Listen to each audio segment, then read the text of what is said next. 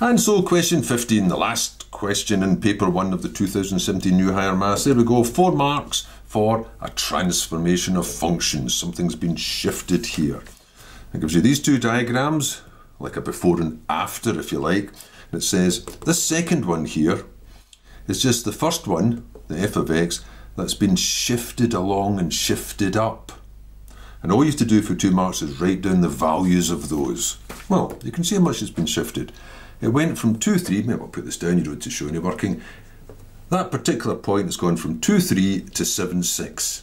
In other words, it's gone along 5 and up 3. Maybe we'll just write down what h of x is then. So h of x is f of x. Now, if it's gone along 5, you put x minus 5 there. You probably just remember it as do the opposite of whatever it does in the x direction. Whereas what it actually means is to find any value here, any y coordinate here in the second graph, you've got to go back 5 to find it.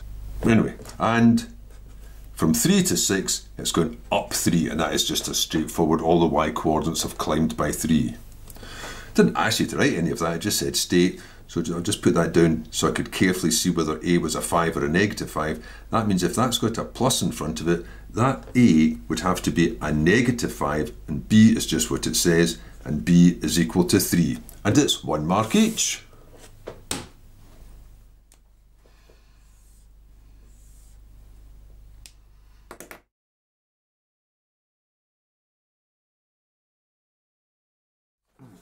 Now part B makes it look very complicated for just 1 mark.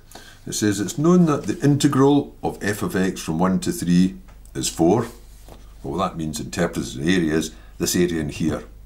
This area between f of x and the x-axis between 1 and 3 is 4 units. And all that this means is area between 6 and 8, remember that doesn't include these parts, that's between these two lines. What's that equal to, just for 1 mark? Well, if that's got an area of 4, then this bit's that's been shifted up has an area of 4.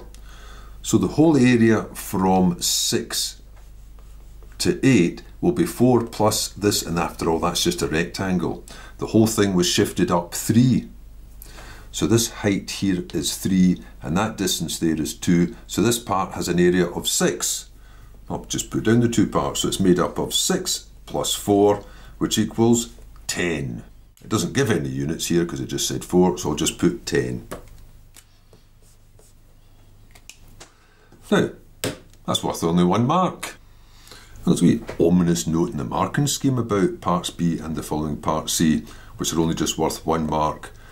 It says, candidates who have shown any working, because it is just the 1 mark and it doesn't give any indication of penalising no working, so it indicates just writing 10 we get an answer. But it says that those that have got the correct answer, with some working, that working should be checked to ensure that there's no errors in it, leading to a correct answer, in which case you'd lose that. Poor, bit miserable.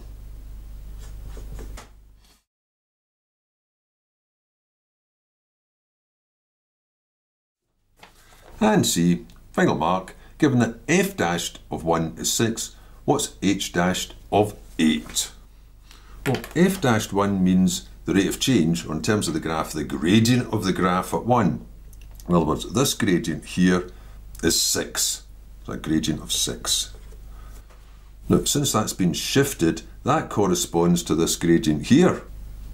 That's also a gradient of 6.